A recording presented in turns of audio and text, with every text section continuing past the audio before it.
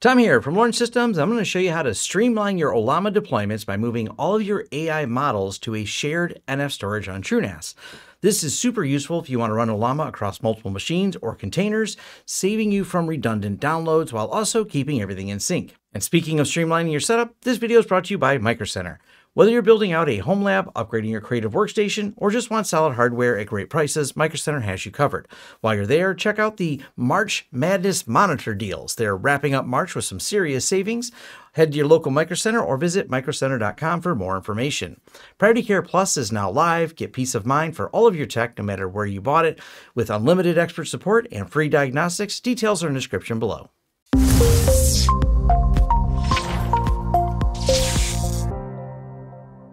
Now, I wrote this as a guide in my forums. You'll find a link to the description below. A prerequisite is that you already have Ollama installed on another system, and that can be done in a couple different ways. The way I'm going to be covering specifically is a standard Ollama install. But if you happen to have done this in Docker and you want to use Docker Run or Docker Compose, most everything as far as the NFS setup is going to be exactly the same. But when you use the Docker Run command, you'll use this one here to mount the same directory and the Docker Compose to mount that directory where the models are. So this will work either way. We're just going to do it with a standard Ollama install, but I left both of these on here and everything is set up really easy to copy and paste so you can follow along.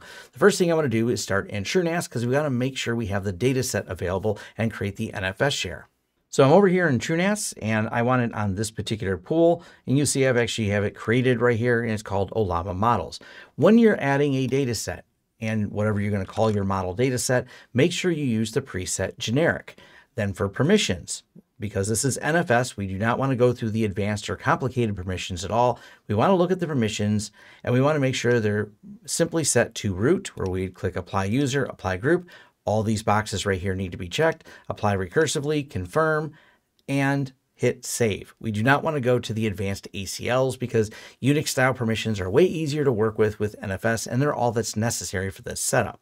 Now, I've already done this, so I'm not going to repeat that particular work, but the next step is also equally important.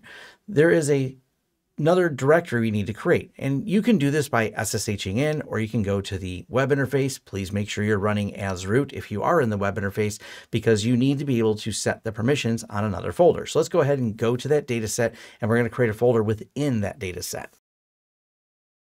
Now you can see I've already created the models folder in this data set, and this simple make dir command models is all you need to do to make that if you don't have it already. From there, the next and really important part is getting the permissions to match what the Ollama permissions are.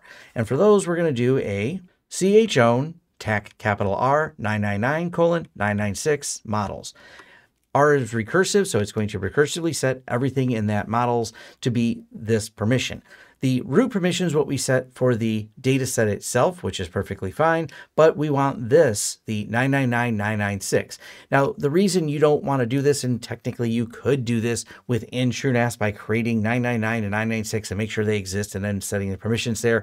It's simple to do it this way. The permissions will persist, and it's faster than going through and building out a user in TrueNAS, because 996 is not a default user. And I think 999 may or may not be right now, depending on what you have loaded on your TrueNAS. Next step is going to our shares, and we want to add a new Unix share. Once again, I've already added the share, so let's go ahead and look at this particular share, which is going to be the Ollama models one right here.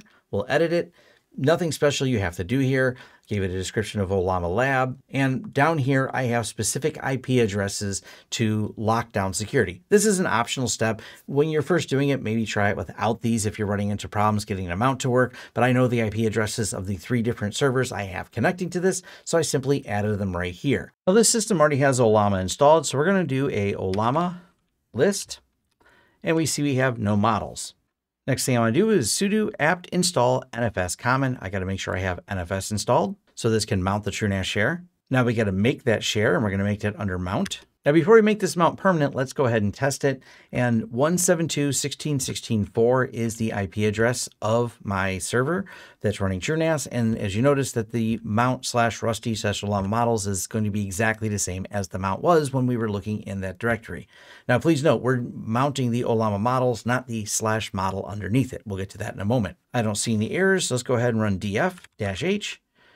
And you can see the Ollama models are mounted right here. And if we were to look in that particular directory, there's our models. Now to make this NFS mount permanent, we're going to do sudo vim etc fs tab. Go down here and we want to add another line. Yes, you can use nano for those of you that may be wondering, but my preference is generally to use vim. Now we have the mount right here. We'll go ahead and WQ to save and exit. We can do a sudo mount-a to see if there's any issues. And we see it's still mounted. You could also reboot it and double check that it mounts on boot. That's obviously very important, but it should work perfectly fine. But hey, why not reboot it just to check? Okay, the system is rebooted and we can see it's still mounted to the Ollama models. Now by default, Ollama stores all the models here at usershareollama.ollama/models. And we don't have anything in here other than this one blobs, and it's empty as well. If you had already downloaded a bunch of models, you don't want to re-download those models, you would simply copy all of these models to the mount/Ollama model models. This way, all that data would move there. You wouldn't have to re-download it again. Not a big deal if you don't, because they can simply be re-downloaded. Now, before we delete that location, let's go ahead and stop Ollama. We're going to rmrf that Ollama models directory. We're going to create a symbolic link that points from that directory to the mount that we have. Now we can start Ollama back up. And if everything works, Ollama list lists out all the models. Shrink it down a little bit so it looks a little cleaner. But Ollama list, as you can see now, lists out all the models. Now, once you attach several Ollamas to this particular share, any one of them can download a new model, and all of them can use the model once downloaded at the same time. Matter of fact, if you have several systems pulling from it, the ZFS caching can really kick in and say, hey, I can serve that file to all those that are requesting it and load up those models a lot faster when you have, well, some different fun things you're trying with a bunch of Ollamas at the same time and playing with these large language models.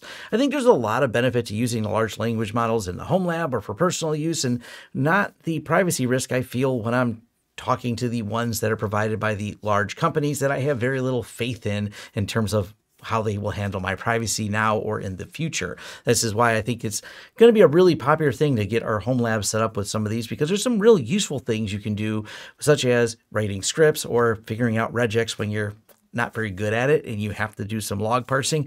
I will tell you that is a great use case in the home lab. Also, it happens to know quite a bit about a lot of different commands, whether you're setting up switches, ZFS commands, etc. Doesn't get everything right 100% of the time, but neither do I. So this has definitely been a really helpful tool. But let me know in the comments down below how you're using it. Maybe you're playing with some of those unrestricted models, which you can get really creative and clever with, and, well, just have an interesting conversation with. Let me know those thoughts in the comments down below. Head over to forums.lawrencesystems.com where you'll find this right up and you can have a more engaging discussion with me on this or other topics. Like and subscribe to see more content from the channel. Head over to lawrencesystems.com where you connect with me and all the different socials that I'm available on when you go there. I'll see you online. Thanks.